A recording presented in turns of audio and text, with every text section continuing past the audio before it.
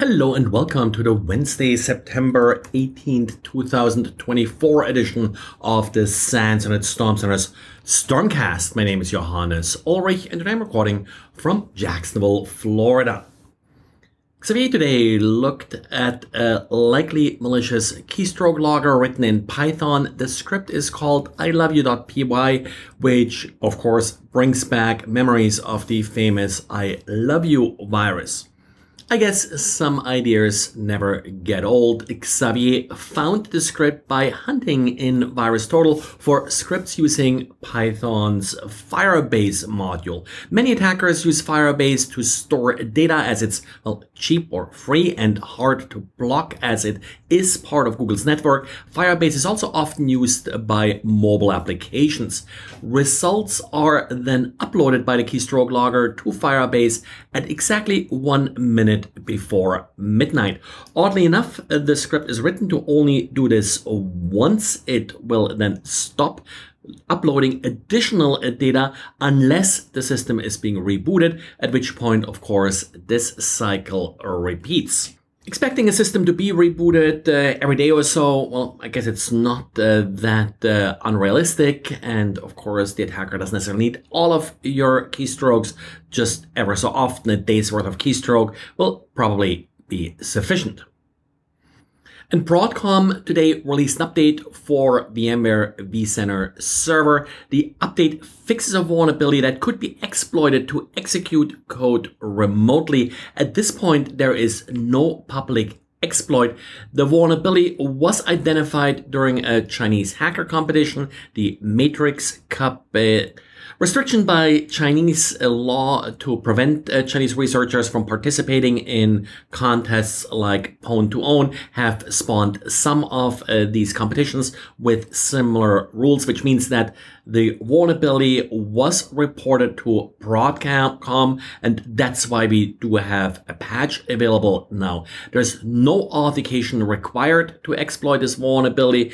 This is the type of vulnerability that we have seen being exploited in the past to deploy ransomware within vCenter environments. So at this point, while there is no exploit publicly available for the vulnerability, that's probably going to change soon, and you probably have a few days, maybe a couple weeks to patch. Let me have what I would consider sort of a weekly interesting vulnerability chain that is described by Mikko Cantella in a recent blog post. It affects older versions of macOS. At least the initial exploits are only applying to Monterey and then Ventura. And that's kind of where it gets a little bit interesting. So the initial vulnerability is an arbitrary file write. If you receive a calendar invite, calendar invites can have extensions. There's a very straightforward directory traversal that allows an attacker to write files anywhere within the calendar sandbox. And that's sort of where the calendar sandbox does its job. It prevents this exploit from affecting other applications. But there's a real kind of interesting code execution path then as you're updating the system from Monterey to Ventura. That's when the code execution actually happens if you placed the file in the right locations in the calendar sandbox prior to the update. Now, this part isn't really such a big deal, given that Monterey, Ventura are fairly old at this point. I think Ventura sort of came out 2 years ago, if I remember correctly. There is another vulnerability that affects the photo application that's more recent, and that one apparently was patched with the latest update for macOS. And Google is yet again updating Google Chrome to add more post-quantum cryptography.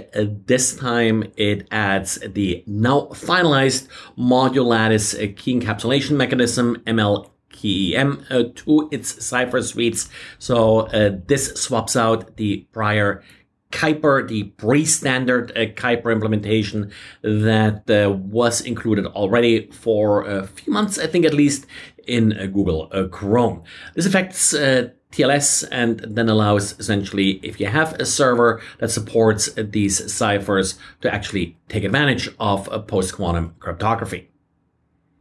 Well, that's it for today. Let me know if I miss a story or if there's something else that I can improve. And of course, any sharing of this podcast is always appreciated. Thanks, and talk to you again tomorrow. Bye.